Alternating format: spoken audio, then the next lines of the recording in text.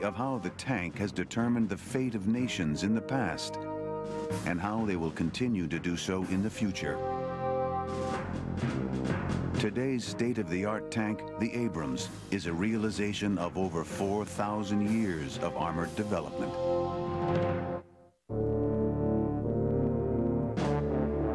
Since first waging war against one another, men have dreamt of armor, a means of shielding vulnerable flesh in bloody battle. That dark dream was first realized by Egyptian and Mesopotamian warriors in 2500 BC with the invention of the chariot. The early attempts at armoring things were to, first of all, to prevent enemy weapons from doing damage to the people who were using the chariots. The second thing was to provide mobility to that armored platform. So you have two things. You've got armor protection and mobility. In 217 BC, Hannibal, one of antiquity's greatest military generals, used armored war elephants to lead the Carthaginians against the Roman Empire. These fearsome beasts not only protected Hannibal's warriors, their mere appearance terrorized opponents. Leonardo da Vinci was the first to foresee modern armor. In the 15th century, he drew these remarkable plans for a portable manned fighting vehicle that bore a striking resemblance to the tanks of this century. But the technology required for such a machine would not be realized for over 400 years with the coming of the Industrial Revolution and the war it made possible. World War I. For the first time in history, men possessed mechanized weapons of mass destruction. The enormous amount of artillery and machine gun fire that was present on the battlefield that just decimated soldiers by the thousands. The war would eventually claim over 9 million lives. Most perished in trench warfare, where soldiers attacked one another in an endless cycle of death, usually with nothing to show for it. If an army possessed a weapon capable of crossing the trenches, they could break the deadly stalemate.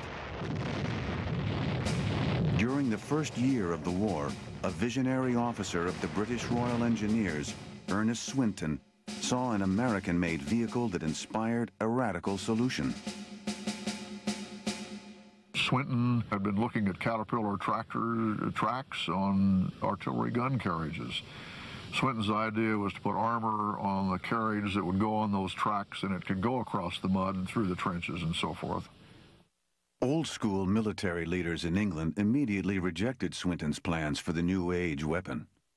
However, one man championed his vision: Winston Churchill, then the First Lord of the British Admiralty. Navy ship designers completed a crude prototype, the Little Willie, in 1915. The project was so classified, workers were told they were building large water cisterns for troops in Egypt. Soon, the new secret weapons were known simply as tanks. Terms such as the hull, the hatches, and the deck reveal the tank's nautical origins and persist even today. By September of 1916, the world's first armored fighting vehicles arrived in France ready for battle. Called the Mark I, the weapon was like nothing seen before or since. The armored behemoth was 8 feet tall, 32 feet long, and weighed 28 tons. It was heavily armed with 4 machine guns and 2 powerful 57mm naval guns mounted on rotating sponsons. Its 10mm armor protected its crew from most enemy bullets. The Mark I's most brilliant technological achievement was its long tractor treads that enabled the vehicle to do what had previously been impossible: navigate muddy terrain and cross trenches. But the Mark I was primitive as it was revolutionary. The crew consisted of 11 people, 4 or 5 of whom did nothing but run around and oil the engine and try to keep it running. And then there was a crew on the gun, the sponsons. It took 3 or 4 people to service those weapons. And there were 2 guys up in the top who apparently gave it some direction. The Mark I was so undependable, 50% broke down after traveling only a few thousand yards. Their cabins were so hot that crewmen often fainted. They were so noisy, communication was impossible. Not long after the Mark I drove onto the battlefields of World War I, the French introduced their own design, the Renault FT-17. Lighter and faster than its British counterpart, it weighed 6.5 tons, had a crew of only 2, and achieved a top speed of 5 miles an hour. One of its most innovative features was a revolving gun turret. The British were looking at a land battleship, so they had large vehicles that were able to cross trenches with ease. The French were looking more at replacing the cavalry horse, so they're small and more maneuverable and much better for exploitation. On September 15, 1916, tanks entered combat for the first time when 36 British Mark I's crossed the enemy lines on the Western Front. Their mere appearance terrified German infantry. Tanks certainly had an effect on the execution of World War I. They were shocking to the enemy troops. The British tanks, they were humongous. It must have been like the guys who saw Hannibal coming with the elephants. My God, what is that coming down the path? The tanks successfully led British troops 3,500 yards into enemy territory. It was one of the most spectacular victories of the war. In response, the Germans later experimented with armor, producing the monstrous A7V. Weighing over 30 tons with a crew of 18, it resembled a large armored box on a tractor chassis and was never used in the war. Meanwhile, hoping to capitalize on their new high-tech weapon, the British began planning the war's largest tank offensive. The battle would deliver one of England's only World War I victories and ultimately determine the future of the tank. With the initial success of the Mark I, the British Tank Corps believed the tank was the answer to trench warfare. Hoping for a clear and lasting victory on the Western Front, Allied commanders devised a revolutionary scheme. For the first time in the war, they would use a dense formation of tanks to lead a major offensive. Their target, a previously impregnable sector of the German front, near the French village of Cambrai. The plan called for the infantry to follow close behind the tanks to exploit the breakthrough attack. After secretly amassing nearly 400 of the new Mark IV tanks, the Battle of Cambrai began on November 20th, 1917. Within 4 hours, the tanks had advanced up to 4 miles, suffering almost no casualties. However, the revolutionary weapon was successful only so far. After the initial drive through enemy lines, British soldiers immediately fell behind, leaving the tanks vulnerable to German artillery and infantry, who knocked them out one by one. They had not provided the forces to follow up and exploit the effect of the breakthrough attack, so the whole thing was kind of a waste of time. They did gain some territory, which the Germans promptly recaptured. And one of the primary armor concepts is tanks work with infantry and they make a great team. Either by themselves or much less effective. After the Battle of Cambrai, besieged German leader Kaiser Wilhelm personally inspected several captured Mark IVs. It was now clear that the Allies had gained the upper hand in technology and in the war. It was to be the last time Germany would allow its enemies the same advantage. While the Great War ended in 1918, its use of tanks ignited a debate over how to best deploy these new weapons in future conflicts. Many envisioned the tank as a powerful offensive weapon of the future. Others argued that tanks should continue to play a defensive role, protecting infantry. The tank was very much in World War I an infantry support weapon. Some visionaries, General Patton was one of them, saw a greater role for tanks, but it wasn't to be, largely because the thing was not really quite mobile enough to do that. This debate among the Allies would slow the development of armored warfare in the West for 2 decades. It was 20 years worth of bickering between a bunch of deeply entrenched bureaucrats, each one believing that his version of the story was correct. The United States Army believed until World War II that the infantry soldier, the individual rifleman, was the primary weapon system on the battlefield. That ignores the enormous potential of the tank. While armored development in the West stagnated, a new German leader was orchestrating one of the most remarkable economic and military revolutions in history.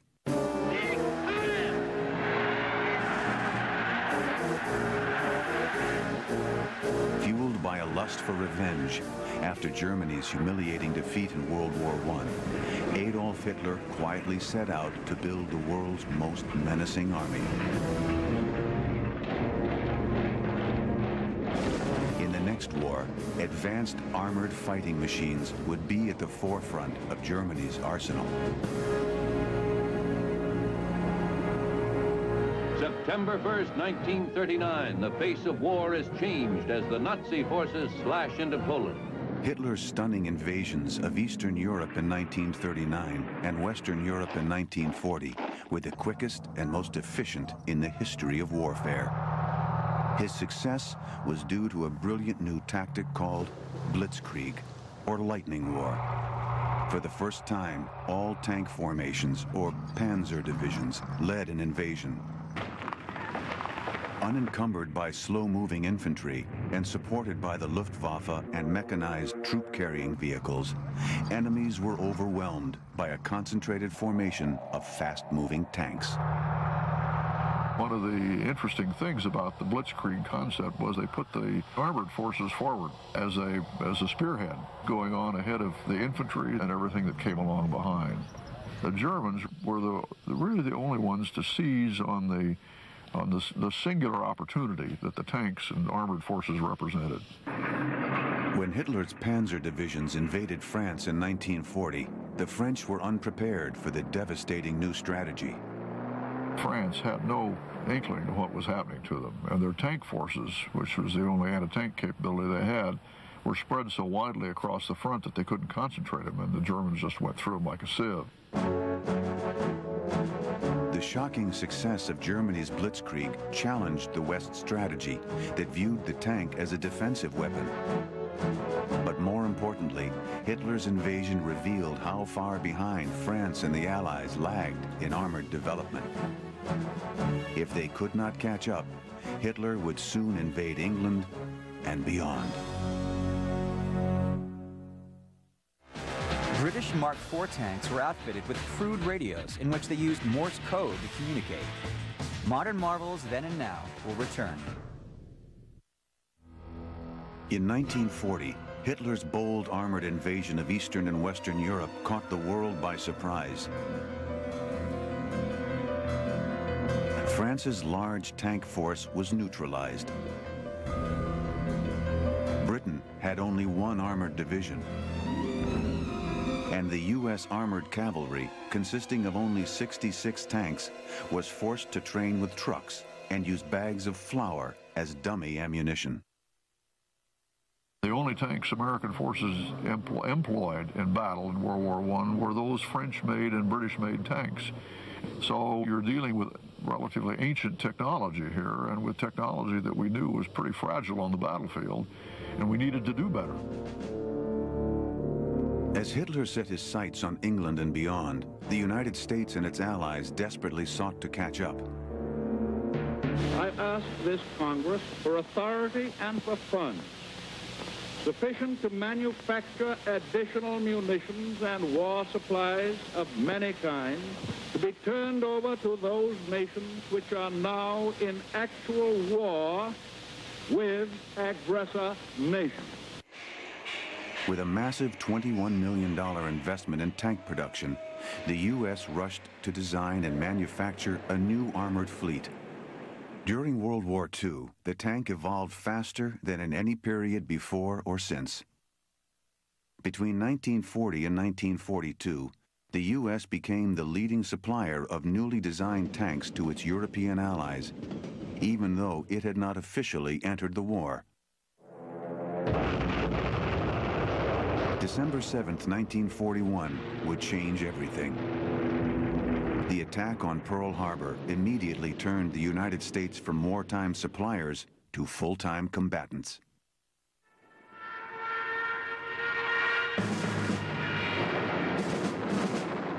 Meanwhile, Germany began an all-out invasion of Russia with a staggering 4 million troops, 2,000 aircraft, and 16 elite panzer divisions. With 3,300 tanks spearheading the attack, Hitler was confident he could conquer Russia's major cities before the winter of 1942. All went according to plan until the German army encountered a surprise. The Soviets had quietly developed what many considered to be one of the greatest tanks ever made, the T-34. The ingeniously designed medium tank boasted an 85mm main gun and a top speed of 32 miles per hour. It was also the first tank to employ sloped armor, a brilliant innovation that caused German shells to bounce off it. After suffering some of their first defeats of the war, Hitler's generals began calling the T-34 the best in the world. Relying on their T-34s, courageous Russian soldiers stopped Hitler's armies before they captured Moscow and other key cities.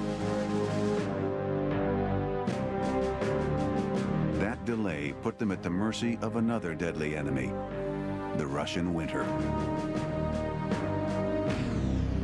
By spring of '42, Germany had lost 1 million men and 1,600 tanks in some of the most brutal fighting ever seen in any war.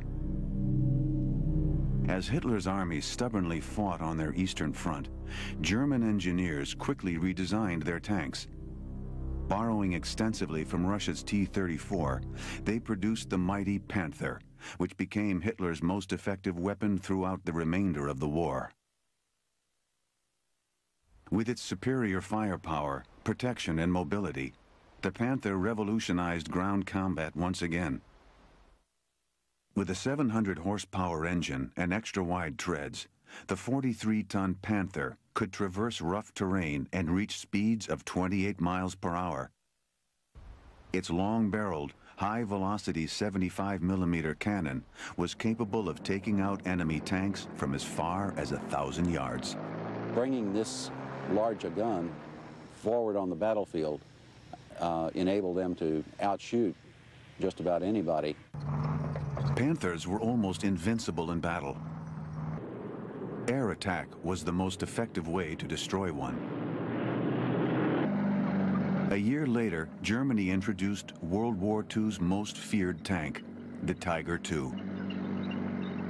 Heavily armored and weighing 68 tons, the Tiger II was less mobile than the Panther, but carried a formidable 88mm gun, which could reach an incredible 1¼ miles.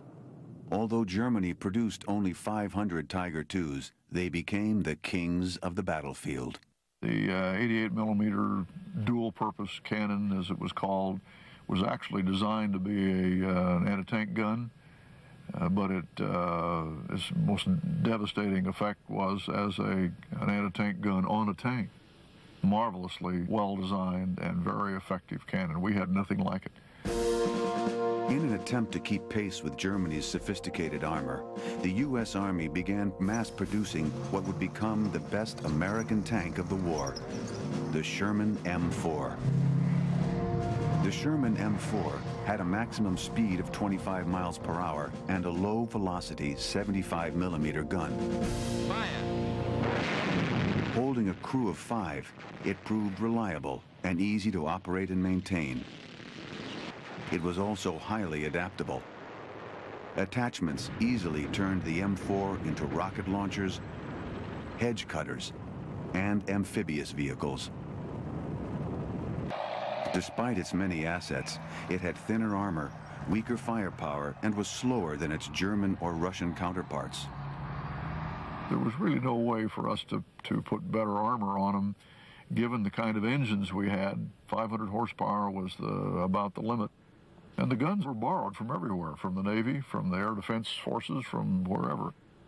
So our tanks in World War II were more or less of a hodgepodge of whatever was available.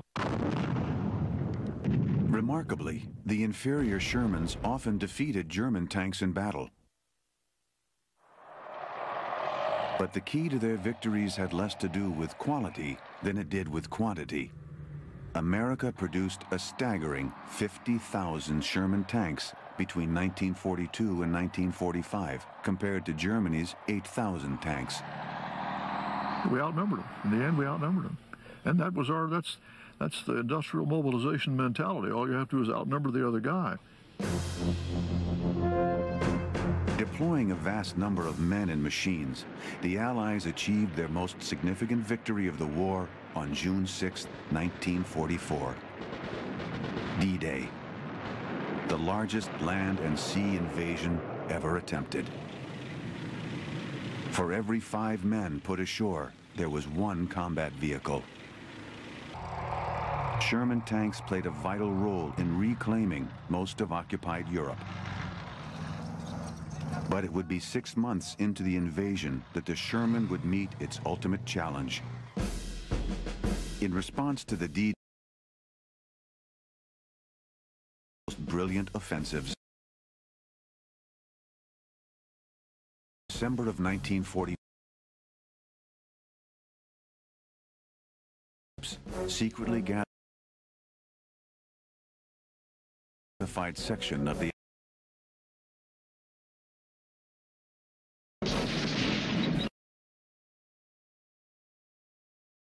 16th, Hitler gave the order to attack. Within hours, German tanks smashed through the Allied front lines. Hitler's last gambit for victory would become known as the Battle of the Bulge, referring to the bulge in the Western Front forged by his panzers.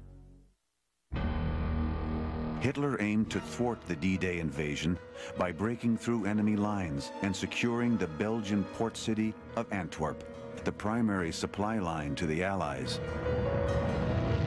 After his successful surprise attack in the Ardennes, Hitler dispatched several panzer divisions towards Antwerp.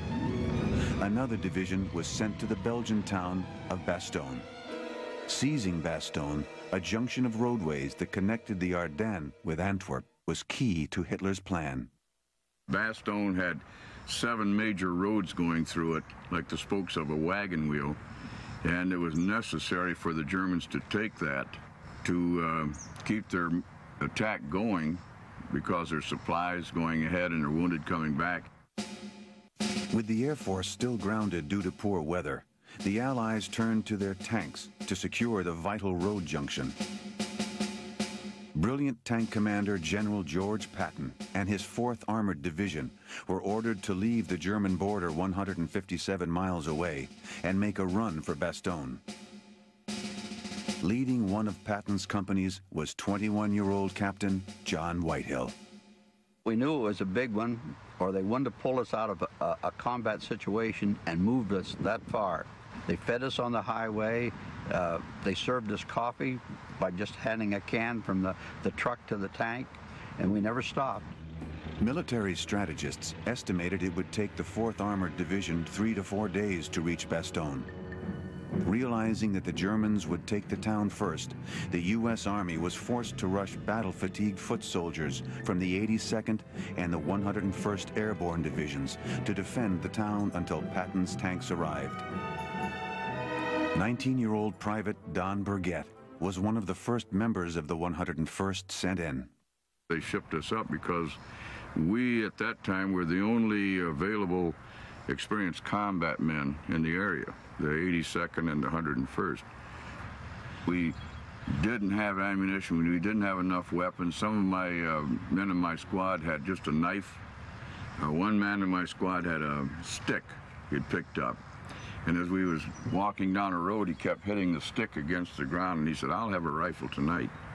And this is the way we were sent in against an entire army of tanks. And we had knives and sticks and rifles without ammunition. On December 19th, hours before the fall of Bastogne, the first soldiers arrived. By the next morning, they were surrounded by the most lethal armored machines in the German arsenal. The mighty Panther IVs and Tiger IIs. When we ran into enemy tanks and you're on foot, it's like being in a group of prehistoric monsters. I was under a Tiger tank and it stopped right on top of me, and I was really concerned because I have seen them. If they know you're there, I've seen them lock that track and they spin around and around and they grind you into hamburger and they grind you right into the dirt. But he was there probably about 20 seconds, and I thought he was there like 20 minutes, but he went on. By December 23rd, the fourth day of the battle for Bastogne, thousands of besieged soldiers had lost their lives. Patton's tanks, which should have already arrived, were delayed by worsening weather. If they did not get there soon, it appeared that the surviving soldiers trapped in Bastogne would be lost.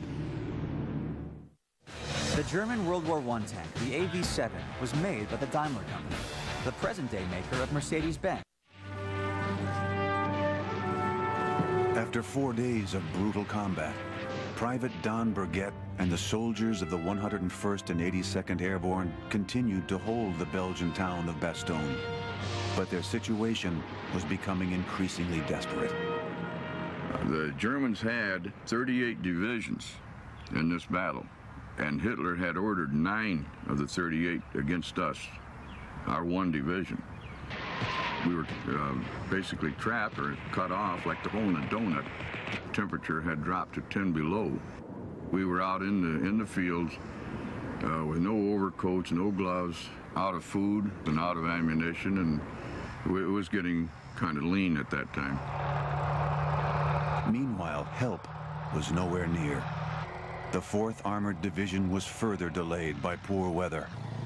In the beginning, it was decent roads, but as we neared Bastogne, they became snowy and ice-covered, and it became difficult to travel.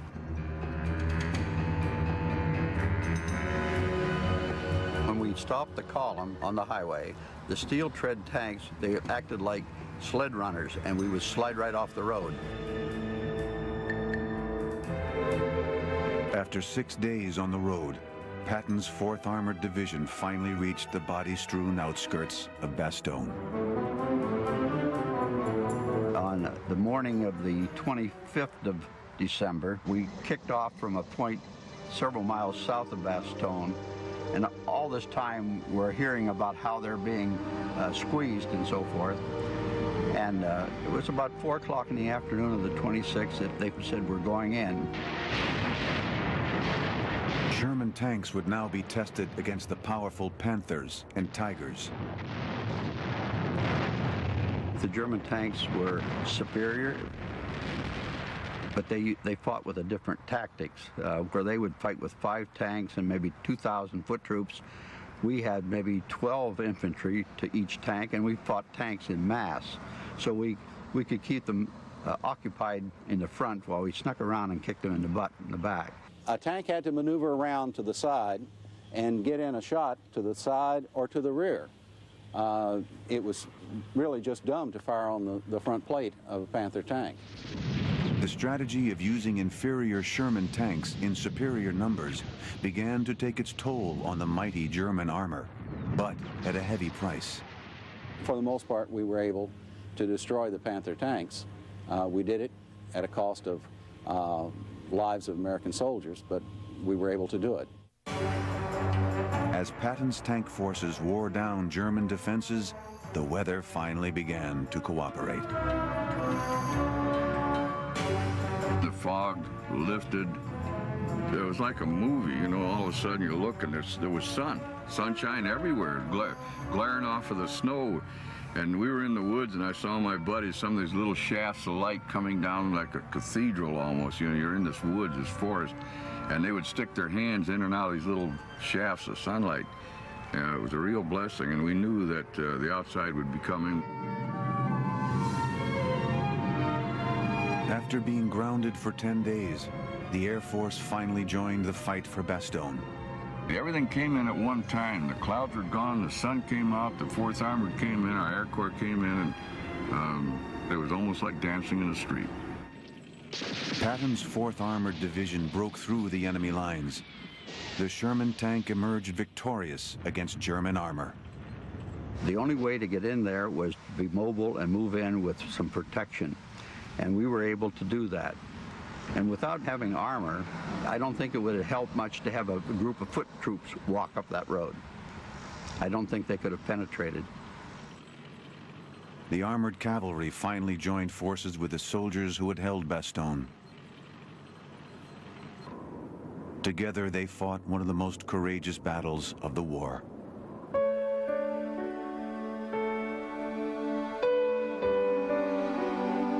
In the Battle of Bastogne, the 4th Army and the 82nd and 101st lost over 8,000 men. Well, I think they would like to be remembered that what they died for wasn't lost. But I think it, with the way the world's going, I don't know, you know. But I don't think they would like to be remembered for the glory and the honor, because there's no glory in war. I think they would like to be honored.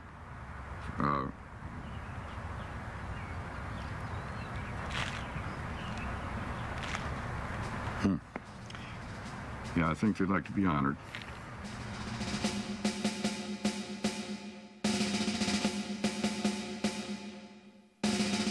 Three weeks later, the Battle of the Bulge was over.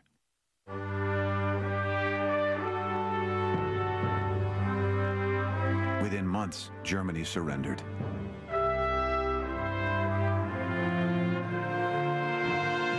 I don't think that we could have won the war over there without the tanks, because we had speed, the mobility, and the firepower. Foot troops could never move that fast, and you had to move fast. You had to maintain constant contact with the enemy. You didn't dare have a gap where they could stop and regroup. You had to keep intimate with them all the time, and that's the only way we could do it, is with tanks. The tank had revolutionized combat more than any other land weapon in the war. But another implement of war brought about the end of World War II, this time from the sky. On the morning of August 6, 1945, a B-29 named Enola Gay dropped an atomic bomb over Hiroshima, Japan.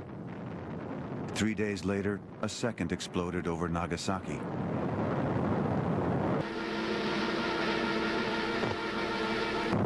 The advent of atomic weapons convinced many U.S. military leaders and politicians that future ground wars would be decided from the air.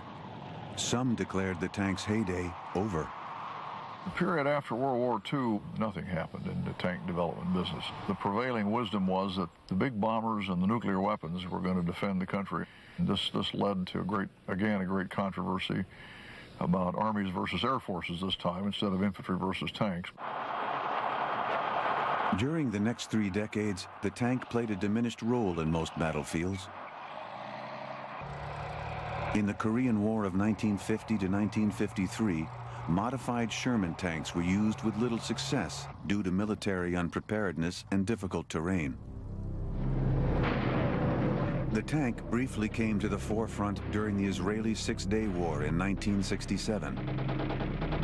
Israel's gigantic British Centurion tanks soundly defeated Egyptian forces in the deserts of Sinai in one of history's most fabled tank battles. The following year, tanks became a symbol of oppression. The Soviet Union used them to suppress social unrest in the streets of Prague during its invasion of Czechoslovakia. In 1989, Chinese T-59 tanks were again used to squash political uprising, this time in China's Tiananmen Square. By the 1970s, military strategists were ready to sound the tank's battlefield death knell. But not Army General Creighton W. Abrams, who was named Army Chief of Staff in 1972. Drawing on his first-hand experiences as a commander under Patton in World War II, Abrams called for a complete makeover of the tank, the first since the 1940s. One of the things that my dad had to do while I was chief was to say, look, we got to start all over again, and we've got to focus on three things: crew protection, accuracy and precision with lethality, and mobility. It was really a back to the drawing board, trying to find new concepts, any improvements that could be made, and incorporate them into a totally new tank. This futuristic tank, the Abrams M1, named after the general who inspired it, would revolutionize the future of armored warfare. It would meet its first challenge in 1990 during the Gulf War. On August 2, 1990, Iraqi dictator Saddam Hussein invaded the tiny oil-rich nation of Kuwait. In response, a U.S.-led coalition mobilized the largest combat force in the history of warfare. Operation Desert Storm. Using sophisticated Patriot missiles and high-tech bombers, the U.S. Air Force conducted nearly 70,000 sorties over Iraqi targets. After 3 weeks, firmly entrenched Iraqi troops continued to occupy Kuwait.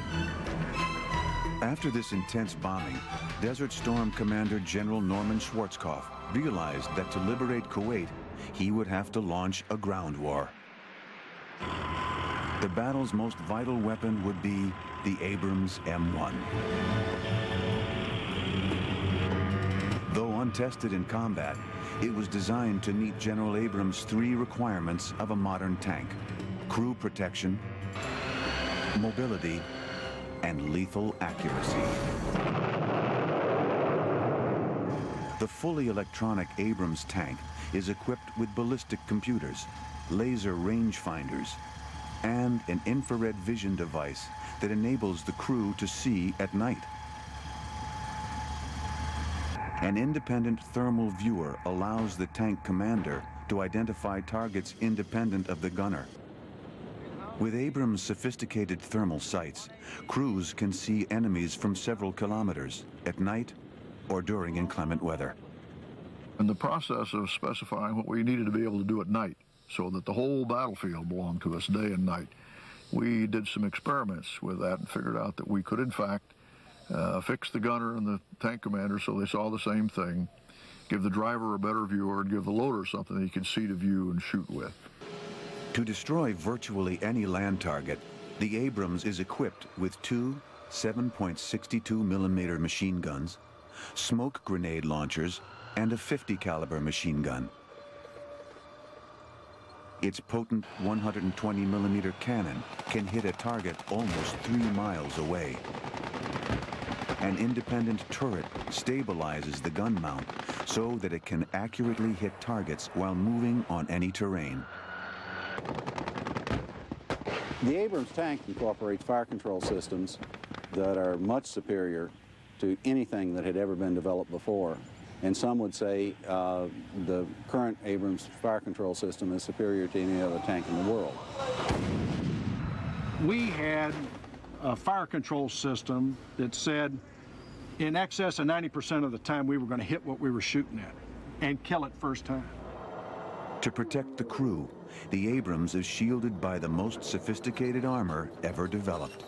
Made from depleted uranium, it has a density at least 2.5 times greater than steel. It's very similar to a quarter. It's different types of metals put together, some soft and some harder, to provide a wafer-like or wave of hard and soft protection that gives it a much better ability to withstand shots. Despite its 63-ton weight, it is exceptionally mobile. Boasting the most powerful tank engine ever built, the Abrams can move at speeds up to 45 miles per hour. It uses a turbine engine, much the same engine that's used in a helicopter. This tank can literally be driven at speeds that would cause the track to fall off. It worked like a charm. We had never had a turbine in a ground application, turbine that big, 1,500 horsepower in a ground application before. As they entered Desert Storm, the Abrams tank did battle with Iraq's most formidable tank, the Soviet-made T-72. During several dramatic battles, U.S. tank crews successfully located and destroyed enemy tanks before the Iraqis even detected their presence. During the Gulf War, one of the nicknames for the Abrams tank was Whispering Death, because it does not have a tank-like sound. By the end of Desert Storm, Iraqi's 4,000 tanks had been reduced to fewer than 100, while the U.S. lost only 4. Desert Storm was so quick, so decisive, that the international community is still reeling from the impact of this tank. It was such a quantum leap in capability, and it brings such great confidence to this very difficult business that we do. The best evidence, I guess, that I can cite was a statement by an Iraqi brigade commander who said something to this effect, that the United States Air Force bombed us for 3 weeks, and we lost a few tanks and some people. Then along came the 2nd Cavalry, and we lost the whole brigade in an afternoon. Due to its success during Desert Storm, the Abrams has convinced many military strategists of the tank's necessity in the modern age. Mobile protected firepower is what the tank is. And the tank is the centerpiece of mobile protected firepower. The tank is the key to battle success as long as you can foresee it. It has caused the nature of land warfare to change. That's what happens whenever you have such a dominant piece of technology introduced into mission and battle. It causes the nature of warfare to change dramatically.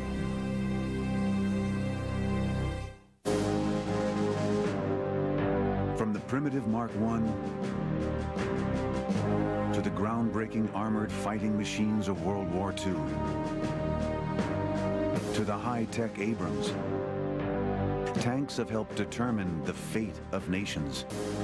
Until the next evolution in armor, it appears that the tank will remain in the forefront of battle. And as long as there are wars, man's dark quest for armor will continue.